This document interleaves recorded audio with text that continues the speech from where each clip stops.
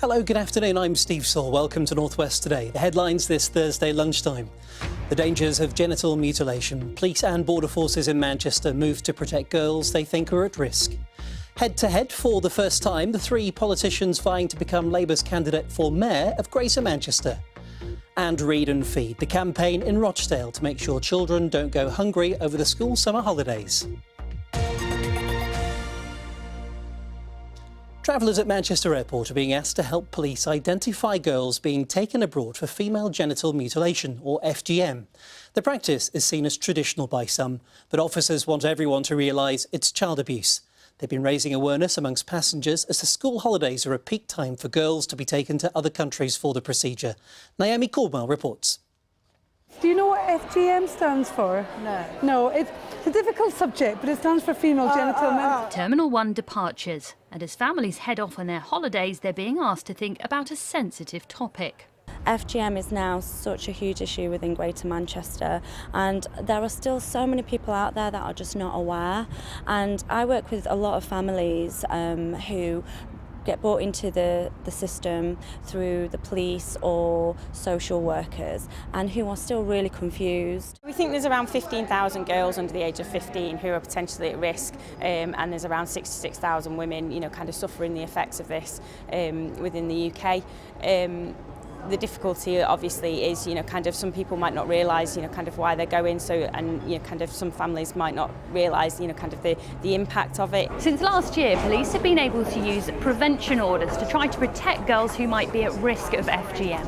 It allows the authorities to seize passports and travel documents from anyone they suspect might be trying to take girls abroad for the procedure. FGM is a crime. It could result in 14 years imprisonment. Not only that, it's also child abuse. And a lot of the communities do not realise that is actually a criminal offence.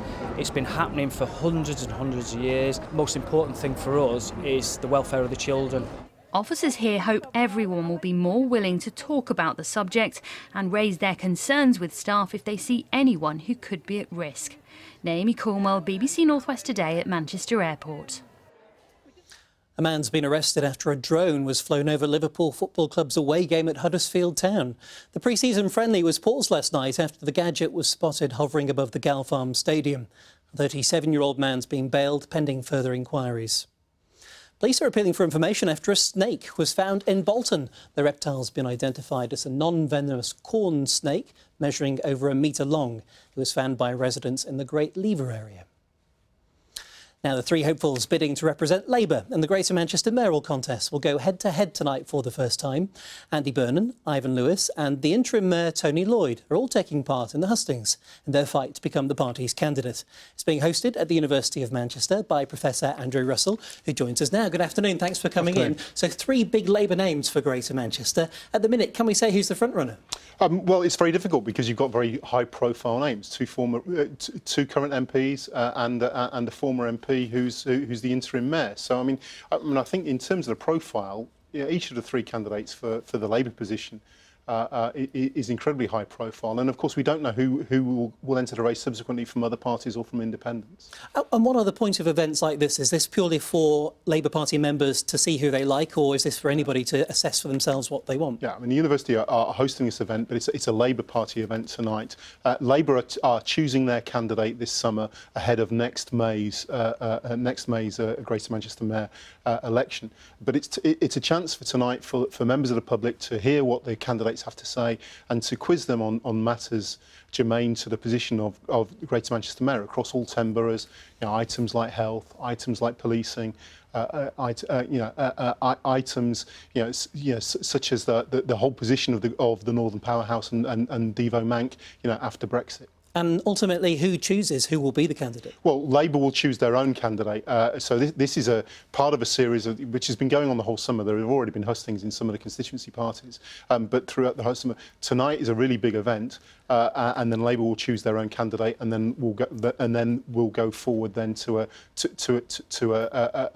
debate across other candidates and other parties. Due to the strength of the Labour vote in Greater Manchester, it could be presumed that a Labour candidate will eventually become the Greater Manchester Mayor. Is that likely, do you think, considering what's going on nationally within Labour Party? Well, if you look at strength in this region, you know, whoever gets the official Labour nomination is I think going to be a strong favourite for the Greater Manchester Mayor. But remember, it's 10 boroughs, and you know, in some of those boroughs there are considerable strengths for the other parties as well. But I would be shocked if whoever wins the Labour nomination isn't the anti-post favourite. OK, Professor Andrew Russell from the University of Manchester, thanks for seeing us this lunchtime. And tonight on North West Tonight at 10:25, we'll be live at those hustings. Our political editor, Arif Ansari, will be there for us. Now, the summer school holidays are here and research shows a stark rise in the number of people using food banks. But a new scheme in Rochdale's trying to tackle so-called holiday hunger and at the same time encouraging youngsters to read. The Read and Feed scheme's the first of its kind in the country. And Suzanne Haley's been to the launch in Smallbridge. Yes, you're joining us here at Smallbridge Library in Rochdale this afternoon, where, like many libraries across the region, it's full of children who are here on their school holidays. But it's not just reading that's taking place here today, and that's because this is the launch of the Read and Feed scheme, where these children will be given their lunch 3 days a week as long as they commit to reading a book a week for the whole of the summer holidays. Now, it's an idea that Councillor John Blundell came up with here. Hello, Councillor. Just tell us, first of all, a little bit more about this idea. Well, basically, if the children come in once a day, read for a bit or participate in the activity, they get fed. The library is very well used by children, so a lot of them come in at 10, don't leave till 4. The Trussell Trust the last summer holidays said there was a spike in Rochdale of people using food banks, and basically it's because children weren't being fed during the summer. So and this library is perfectly placed to meet that need. OK, thank you very much. Well, we've got a very special guest here this afternoon as well, haven't we? It's a local author. This is Jenny Bailey, and she's taking part in a storytelling workshop at the moment. We're going to interrupt Jenny in this workshop. Jenny, if I can just interrupt you very quickly, I just want to ask you, first of all, what you make of this project, what you make of the scheme. Oh, I think the Read and Feed scheme is absolutely fantastic. It's great getting kids into reading, and more widely than that, getting them into the national big reading challenge that's going to happen over the summer. Well, it's not quite dinner time just yet. Won't be long before lunch is served, so I'll tell you more at 6:30. Join us then. Now, more than 70,000 people are expected at the annual RHS Tatton Flower Show that's open to the public today. The Cheshire Gardening Extravaganza is now in its 18th year, and it will feature the best in show gardens and masterclasses until Sunday. So hopefully the weather's going to be OK if you're heading down there this weekend. Let's get the forecast. Here's Alex Hamilton. Good afternoon. Well, we've had a mixture of sunshine but some showers as well over the course of the afternoon. We're looking at this picture from one of our weather watchers. Bright sunshine first thing this morning, but then this was the picture from Martin in Saddleworth earlier on today. Some momentous clouds starting to come in there, potentially stormy conditions at times this afternoon. We do have this occluded front coming in our direction, so expect more in the way of sunshine and showers over the course of the next few days. As we go through the rest of this afternoon, we'll continue to see those showers starting to bubble up across the region. Highs of around 22 degrees Celsius, more cloud building into the picture as well. Then as we go through the course of this evening, we could see some heavier showers working across the region for a time. The chance of a rumble of thunder and another quite oppressive night. Lows of only around 15 degrees Celsius.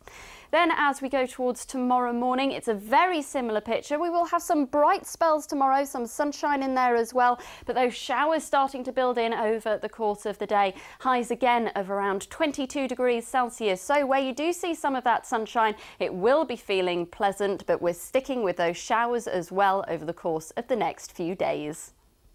Well, not too bad then. Annabelle and Stuart are back tonight at 6:30 here on BBC One. We're also back in Tatton, where a special BFG garden's being unveiled. We'll get the latest on that. So we'll see you then. Until, goodbye.